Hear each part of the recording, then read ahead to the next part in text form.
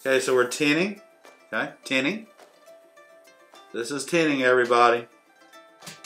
We're tinning the outside edge of our project. Okay, so now we're going to tin the edges so that we can make them strong, rigid, and be able to finish them. Okay, so keep in mind, while we're doing this process, you have to keep your project level.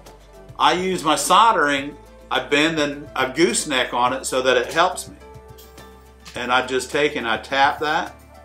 And you can tell if you got it level or not because the solder will run one way or the other if it's not level, okay? So what this does is it produces a rounded edge. So y'all, there's our kayak.